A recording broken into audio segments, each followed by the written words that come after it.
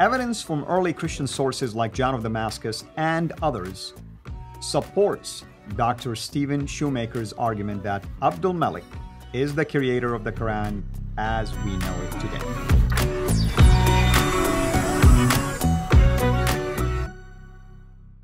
Yeah, well, this is kind of interesting because my colleague who is working with me in our MAPI program, Dr. Daniel Janasic, yeah. he did his doctoral thesis on John of Damascus, and he comes up with the same questions that Shoemaker comes up with. You know, kudos to Dr. Janasic; they're on the same page, and he asks very much the same questions. If you have John of Damascus writing about the heresy of the Ishmaelites, and doesn't even use the word Muslim. By this time, Muslims should be well known. If that was introduced by Muhammad in the 630s, and now we're 100 years later in the 730s, where he's writing this heresy of the Ishmaelites, why is he still calling them Ishmaelites? That's not their name, unless, of course, Muslim had not been introduced. And why is he talking about this text that has material in it that is not part of the Quran, if the Quran has already been canonized? If the Quran had been canonized at the time of Uthman, then certainly John of Damascus, his grandfather was part of the caliphal courts there in Damascus. His father was part of the caliphal courts there in Damascus. He was part of the caliphal courts there in Damascus. He's right there where this is all happening. So he's an eyewitness. And he's having this disputation, and now we're into, Abdul Malik is now dead. He's now writing in about 730. Abdul Malik died in 705. So we're talking about 25 years later. He is now writing against this book, and he's disputing this book. But look what he says. He's talking about a chapter that doesn't even exist in the Quran, the camel. So you can see this is a real problem. Well, Shoemaker takes us on board and says, no, this is proof, because the Quran is being put together at this time. He's actually bringing out material. He's actually confronting, not so much, he didn't think that the book he didn't know it had been canonized either. He's just confronting what's in front of him. And he's right there where it's all happening, right? Not way down the Hijaz. So let me just give you some quotes here. Louth says this here.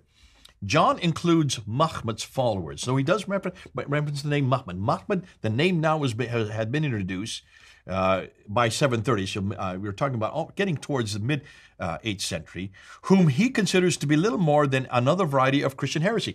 Listen, if they're a new religion called Islam, then how can you call them a Christian heresy? And that's what John of Damascus' position has always been, that Islam is just a heretical movement out of Christianity. And it's an Ishmaelite movement. Right. So Louth brings this up. Folks, this is pretty clear that we're not talking about a complete new religion created and introduced by a complete new man with a complete new book in a complete new place.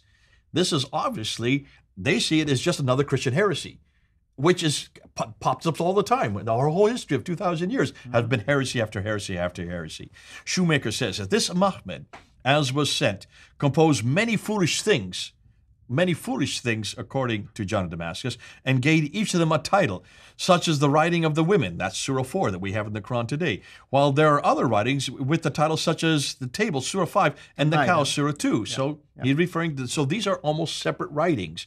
Obviously, this is being brought together, in, as we said earlier. De Premier talks about this as, in his refutation of the Ishmaelites' faith, he describes certain writings that they attribute to the founder Muhammad, some of which clearly correspond to the Quran, and others of which do not. John's description of women is not compatible with the Surah of the women. So even though the title is the same, it's not the same material in the Surah of the woman that we have today, which is Surah 4. John mentions a fourth piece of writing, the Camel of God. That's not even in the Quran.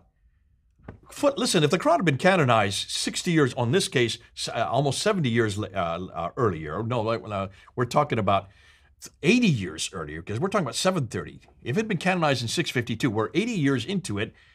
How in the world is he still talking about a surah that didn't even exist? It's not in the Quran today, unless, of course, that surah did exist in 730, and it was not a canonical Quran that we have in our hands today. That's true. That's right. Let me play the devil's advocate for a second here. And again, I'm not trying to discredit what he's saying or argue with you, but it's quite possible that the surah, the woman's surah that he's talking about here, it could be chapter 65, which is the divorce one, because it's known as the abridged woman. It's quite possible. I don't know if he got into these kind of details.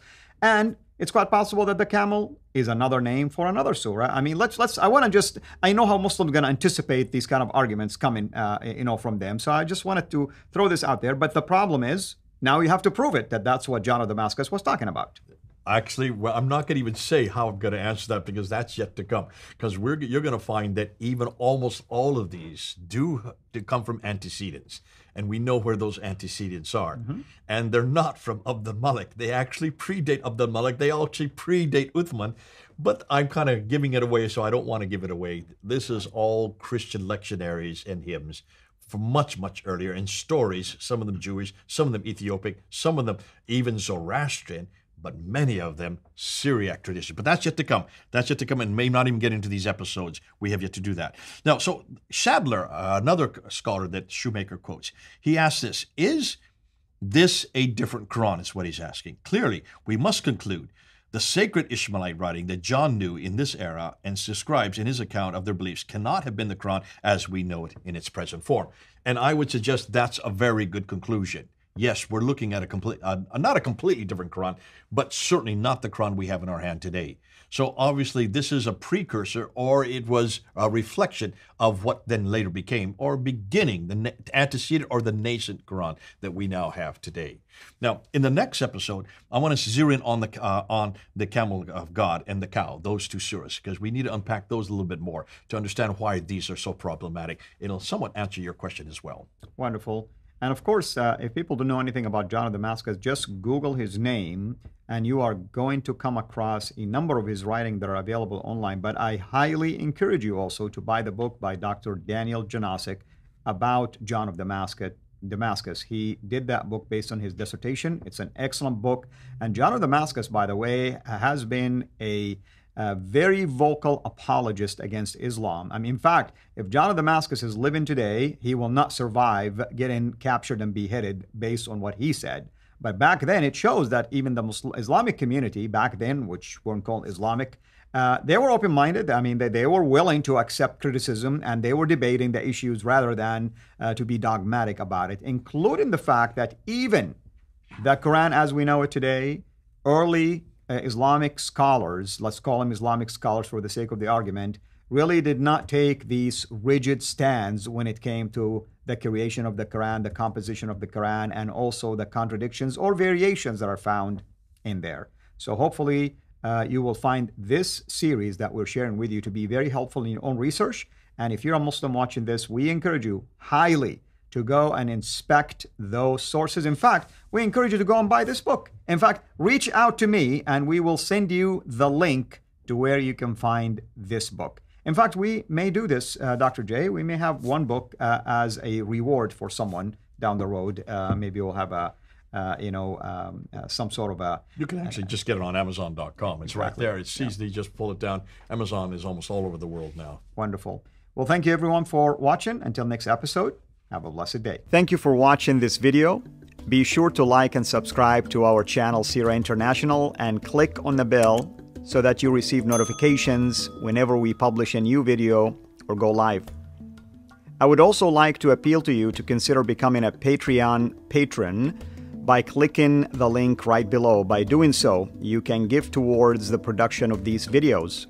There are also other options for you where you can give to our channel. I thank you from the bottom of my heart.